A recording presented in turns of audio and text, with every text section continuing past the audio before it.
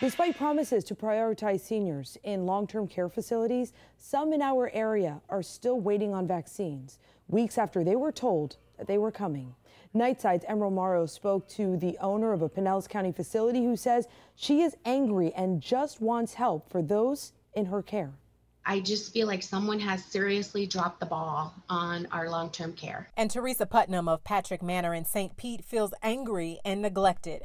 It's been almost a month since she first told us she was expecting vaccines, and she says no one can tell her when they will ever arrive. How frustrating is this for you? This is very frustrating because I have families and people on one side saying, when are my loved ones going to get the vaccine?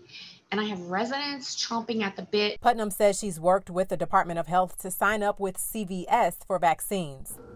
We reached out to both for answers. CVS said they've already started vaccinations with skilled nursing facilities, but will start next week for assisted living facilities like Patrick Manor. But what's frustrating for Putnam, seeing others get the vaccine while she just watches and waits. Now Publix has jumped on board and they're serving 65 and over. I actually heard the Pinellas County Health Department sent vaccines to Manatee County Health Department. But what happened to the governor's promise to take care of the long-term care facilities first? A promise Putnam says leaders need to keep. I feel extremely frustrated that all the promises that were made to take care of long-term care facilities, nursing homes, assisted livings, none of that has come to fruition. I mean, it's not happening.